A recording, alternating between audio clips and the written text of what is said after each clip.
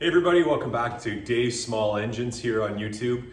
I just wanted to show you this MS361 that I picked up.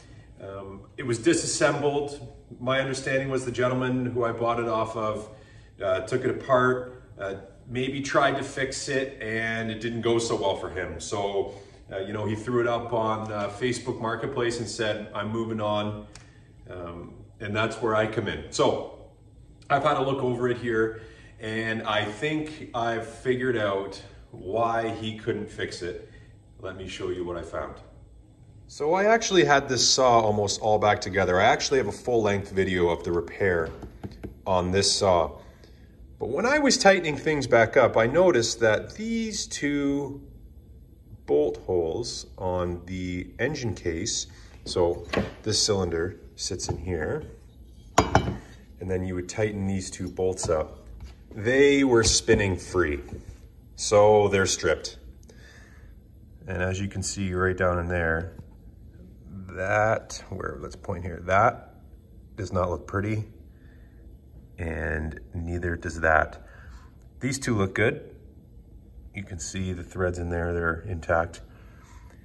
And then here's the real telltale. This bolt, see if I can get it to focus here. Yes, so right there at the end, as you can see, is the remaining threads from inside one of those two engine case bolt holes. So this is definitely a problem. Is it the end of the world? No. That's the great thing about working on small equipment like this, is that 9 times out of 10, it's fixable. You just have to be willing to try. And when my friends say, like, how did you learn how to do that? I basically just tell them, I don't care if I break it. It belongs to me. I'm not servicing it for somebody else. If I break it, but the benefit of fixing it is the learning experience and then the confidence that comes with that for fixing tools and equipment in the future. So I'm going to show you how to fix that. I bought a Helicoil kit from a company here in Canada called sawparts.ca. Now, there's a bunch of different places that you can buy these. I'm not sponsored by them, I'm just telling you where I got my stuff. And it's essentially a way to insert a new set of threads into the engine case. So you need to find the right size of the original bolt and the thread in which you want to put in. And it's not too hard. A little bit of drilling, a little bit of tapping, insert the new threads, and I think you're off to the races. So let's do it together. I'll walk you through it, and I might screw it up. I don't know. I've done this a few times before. By no way am I a professional, but again, it's worth trying, it's worth fixing, so let's do it. There really isn't a lot to it. Now this kit has 30 thread inserts, and then you have your drill bit and your tap. Now, what we're gonna do here is take the drill bit, put it on our drill these holes out, take the tap, thread the tap in, and then insert the new threads. Now, we have to make super careful that we don't get filings inside the engine case. So I'm gonna stuff a rag in here. And then at the end, I'm gonna vacuum and then use an air compressor to make sure that there's no thread filings that went into the bottom end of our engine. The next thing you wanna do is make absolutely sure that's one of the holes that you wanna repair. The last thing you wanna do is start drilling out one of the good holes. So I block all the other ones from view so that I know that's the one I'm working on. So I'm lined up here, straight up and down, and let's give it a try. Oh, okay, so I gotta make sure the drill bit is tight in the chuck.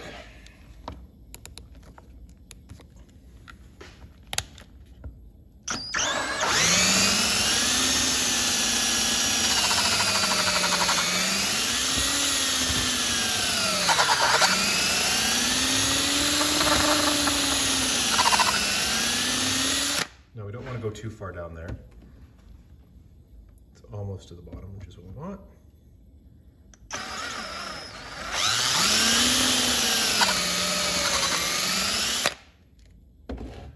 There we go. Nice cleanly drilled hole, ready to be tapped. Now, this is the chance for getting the vacuum cleaner and the air compressor in here to make sure none of those filings fall down into the engine case.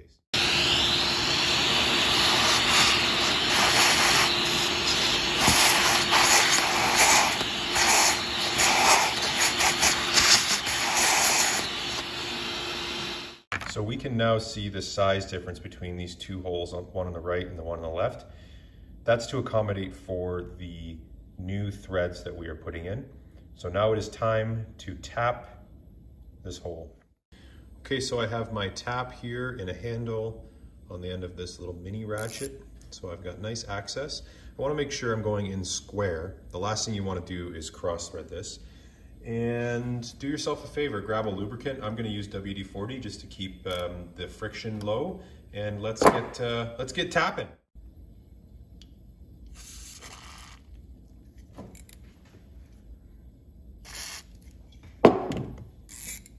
Okay, so let's make sure we're square.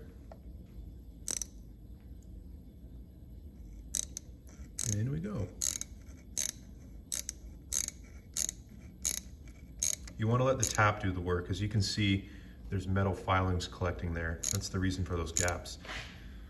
So stop, take a second, make sure you're happy with how things are square.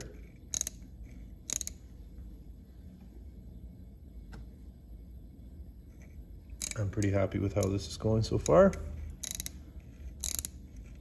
And we're not in a race here, folks.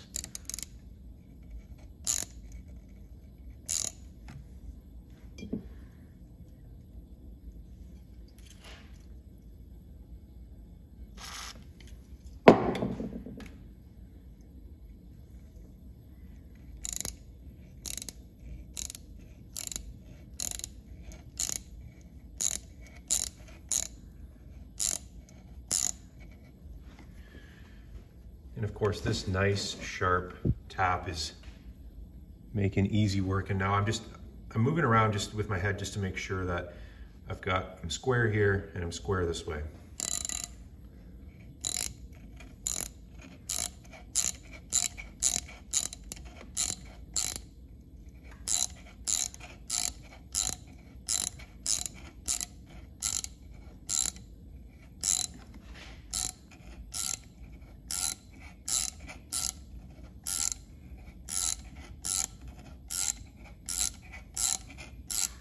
And I left a little at the bottom, so I've just bottomed out there, and that's what I want.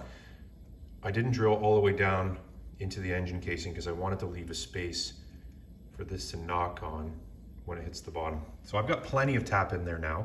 This thread insert here only goes in about a quarter turn past the top of where the old threads were.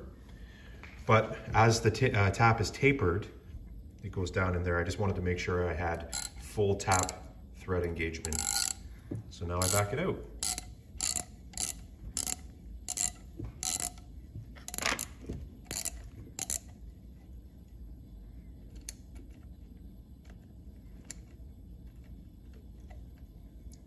Is that ever smooth? That's nice.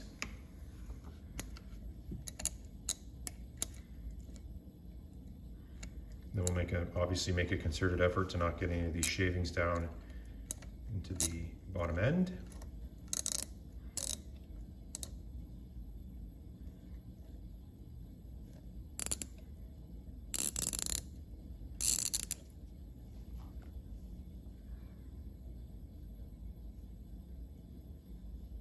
Come on, focus you. There we go. So that's the result. Before we do the second one, we'll have to clean all that up. Then just let me show you what I left here. Nice new threads. Now, those aren't the threads that we're going to be bolting into. That's what we're going to be installing the thread insert into. So let's get this cleaned up.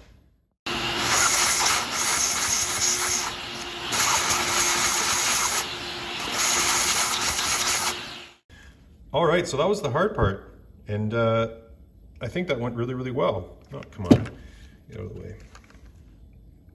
There we go. As you can see, those are some good looking threads. So that part's done. Let's get the thread insert in. So the Helicoil thread insert tool is notched, as the thread insert has a little tail on it here. That's what gets you your traction, so to speak, and then it's just right into the hole.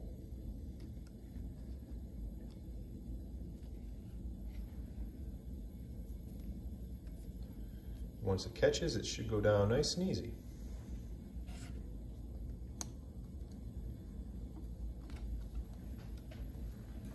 Now the trick is to go about a quarter turn past where the original threads were. So we'll have a look at this one just as a reference.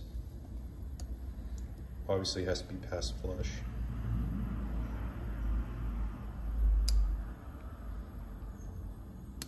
That looks about right there. And the last step is then to use this kind of a punch here and just push the tail down so it can accept the new bolt. There we go.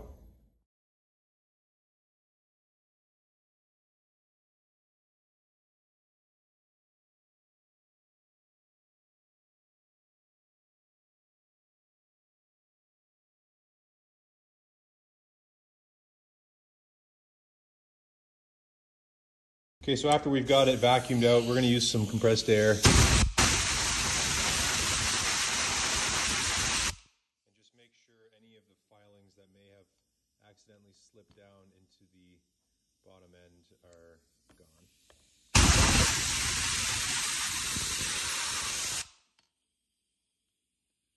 There we go. I'm happy with that. And of course, the last step is to check your handiwork. Don't use an impact on this, please, folks, but make sure that you can go in and out with the bolts. Now, check your bolts over. Make sure that they don't have any leftover thread from the original issue. You don't want that wrecking your brand new helicoil threads. And there it is, guys. Now we have two brand new helicoiled threads. This is ready to go back together. So I'll link the other video down below. You'll see that in the description of the full rebuild of this Stihl MS361 if you're interested. But I would call that a great success. And you know, if I have any issues with it, I'll let you know, but I'm pretty sure these are gonna hold just fine. Thanks for watching, guys. Take care.